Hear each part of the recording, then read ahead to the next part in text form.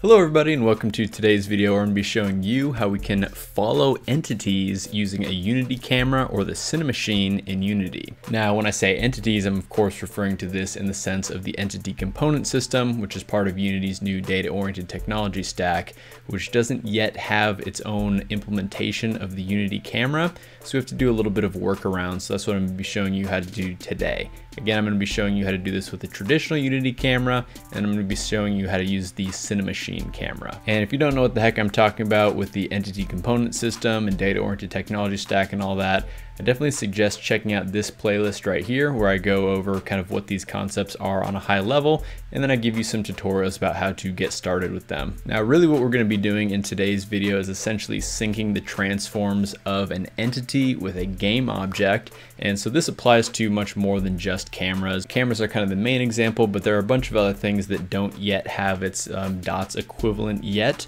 such as like particle systems and different types of renderers and things of that nature. So we're still going to need to have those things attached to a game object.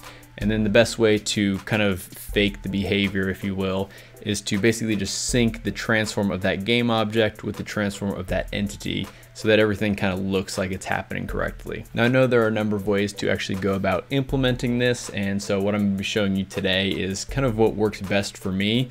If you do know of a better way, or maybe how to improve my method of implementation, definitely let me know down in the comments section below. Also, if you did find this video helpful and you learned something, I really appreciate if you hit that like button. Also, feel free to subscribe to the channel for lots more videos on the entity component system and Unity's data-oriented technology stack. And if you do want to download the project files from today's video, you can do so using the link down in the description below. Anyways, let's go ahead and jump on into Unity. All right, so before we jump into setting everything up, I just want to say that I'm using Unity version 2019.3.15, which is the latest version at the time of recording. And then if we go into the package manager, just go to Window Package Manager, you'll see that these are the preview packages I've enabled. The easiest way to get all the ECS stuff, of course, is to just install the hybrid renderer package, and that will give you all the entities and everything you need. So this is currently entities version 0.11. And as far as other packages that I'm using the new Unity.Physics package just so I can have this sphere kind of roll around in our world. And this is version 0.3.2. I've also included Pro Builder to just build out this simple little world. And then optionally, if you do want to use Cinemachine, you're going to go ahead and have to include the Cinemachine stuff as well. So anyways, here's the simple little scene that I've created. You'll see that I have these 3 planes that I created just using simple Pro Builder planes. If we go over to see actually what's on them, you'll see that I just have the standard mesh collider that I got from Pro Builder. If we go to physics body, I just set it to a motion type of static because obviously these are just going to be static kind of ramps within our world. And then of course we have the convert to entity with a conversion mode of convert and destroy. So that will actually convert these into entities so they can interact in the ECS world. So if we zoom in a little here, you'll see that we actually have 2 spheres. I have one that's going to be our entity and one that's going to be our game object. This game object is basically just a transform and a mesh renderer at this point. And then on the entity, we have a physics shape, which is set to a shape type of sphere, of course. And then under the physics body, we've set this to a motion type of dynamic. And then lastly, we just have the convert to entity script set to a mode of convert and destroy. So overall, it's a pretty basic setup. If we go ahead and hit the play button, you'll kind of see what happens here. So you'll see the entity sphere just drops to the ground and it starts interacting with the entity ramps down here. And of course our game object doesn't have any physics stuff on it, so it's just going to be staying in place right there. So basically what we're going to do here is on this game object, we're going to have a script that basically just has it point to this entity here, and it's going to mirror the transform of that every single frame. So we'll go ahead into our scripts folder and go ahead and create a new C# script. For now, I'll just go ahead and call this the follow entity script, and we'll go ahead and open this up in our IDE of choice. So at the top here, we're just going to go ahead and include a couple libraries.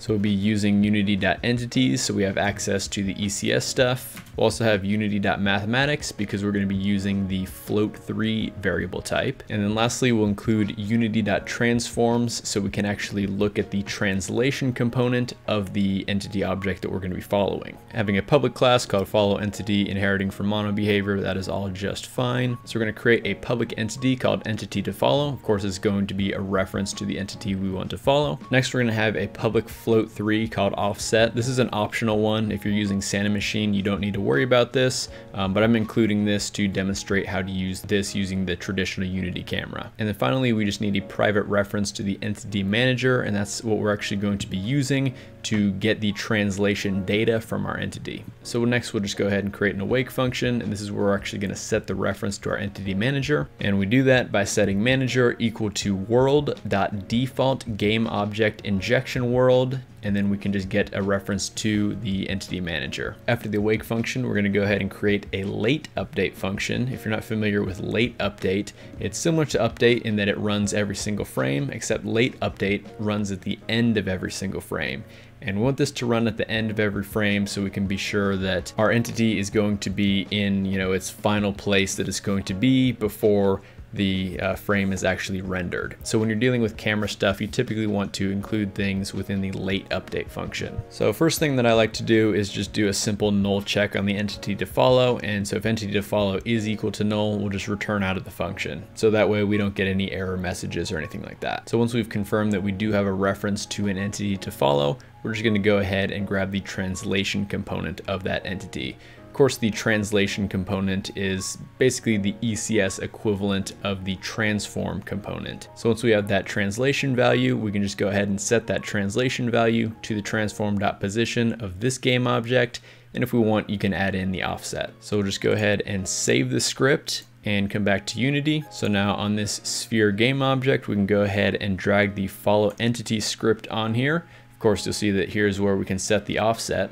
Now you'll notice that we actually do not have a public field for our entity, even though we set that as a public field within our script. So the way to get around this is we need to create a custom authoring script, which we're going to be putting on the sphere entity, which is basically going to set the value of the entity in the game object that's going to be following it. So in the scripts folder, we'll just go ahead and create a new C# script. And I've just gone ahead and called this leader authoring. So here we have the leader authoring script, and we're going to go up here and we'll just include the Unity.entities library along with the Unity engine library. And then, so as a best practice, there are a couple attributes that I like to add to these authoring classes. So the first is requires entity conversion. So it's basically just going to give you a little warning if you do not have the convert to entity script on this game object. And then the other attribute is these add component menu. And then here I've just defined that it's going to be in the custom authoring folder, and it's going to be called leader authoring. So if you save this and go back to Unity, we can now go on our sphere entity and go ahead and add a component. You'll see we now have this new folder called custom authoring, and under that we have the leader authoring. So we can go ahead and click that. You'll see that we now have the leader authoring script on here. So because it's a custom authoring script, we're still going to be inheriting from monobehavior. We're also going to be implementing an interface, which is the iConvert game object to entity interface. Of course, I'm using Visual Studio and it's giving me a red line under it because we haven't implemented all the proper functions for the interface. So a nice little shortcut we can do is Alt Enter and then hit Enter again. And now it gives us this public void convert function here. Now this convert function is called when we're actually converting the game object into an entity using that convert to entity component. So first thing I'm gonna do is create a public game object variable called follower object. And so this is basically just going to be a reference to the object that's following it. If you wanted to make this so like multiple objects follow it, of course you can make this a list of game objects. So you see here on the convert function, we do have a couple variables that it gives us. So we of course have our entity. This is the only one that we're actually going to be caring about.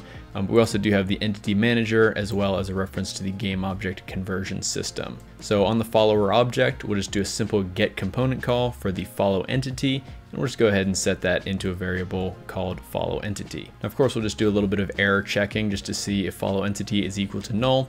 If it is, we'll just go ahead and set that follow entity variable equal to follower object.add component follow entity. So if it's not already there, we'll just go ahead and add it in. And then all we really need to do is just set that entity to follow value on the follow entity script.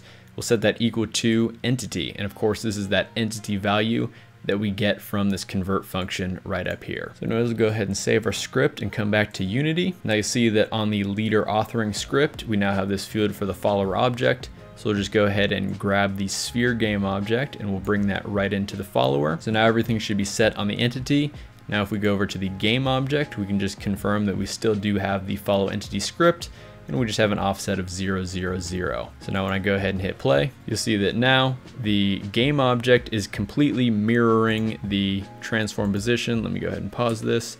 The transform position, or translation position, I should say, of the entity.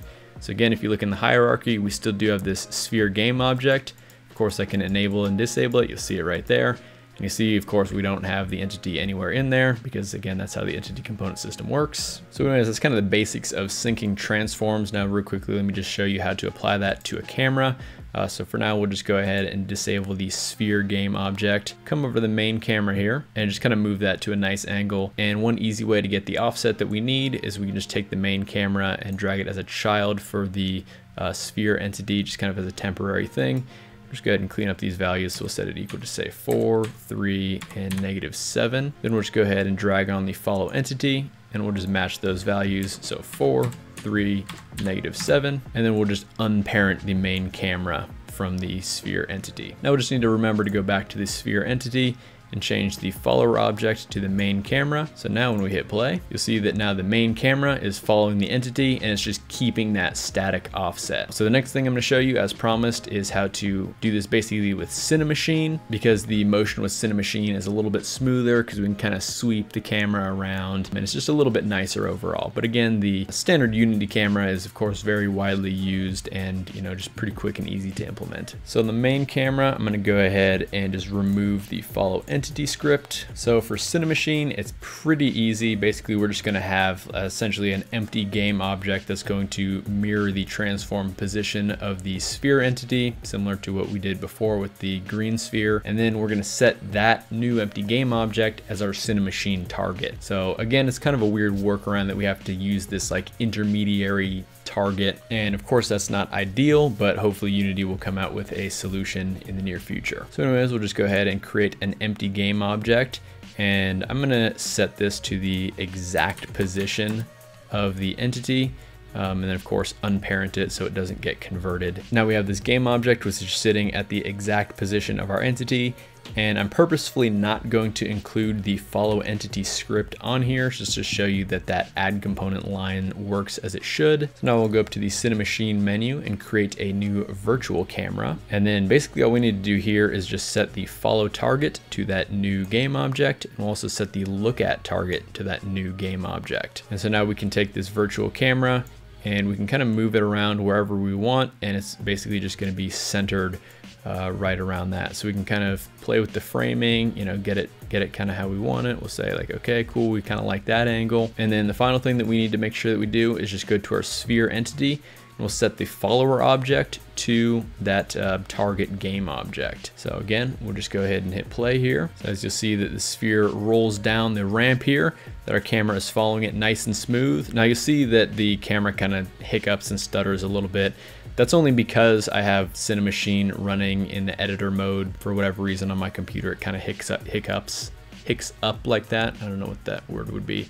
But when you do create a build of it, it's much smoother. So if you are having that issue, maybe just try creating a build of it and just make sure everything's looking good in there. Kind of annoying, but something that I kind of just have to deal with for now. But hey, if you have any ideas of maybe anything I can do to fix that stuttering, definitely let me know down in the comments section below. And with that, I think I'm gonna wrap up this video. That's basically how we can make a camera follow an entity within Unity, of course using the Unity entity component system. Again, we have to do kind of some weird little workarounds like this because we don't actually have a camera implemented in the data-oriented technology stack just quite yet. So anyways, if you enjoyed this video, I'd really appreciate if you hit that like button. Also feel free to subscribe to the channel for lots of more videos on Unity's entity component system and their data-oriented technology stack. Of course, if you have any questions for me or suggestions for future videos, you can leave those down in the comment section below. Don't forget, you can also download the project files for this video using the link in the description as well. Anyways, I hope you have a fantastic rest of your day, and I'll see you in the next one.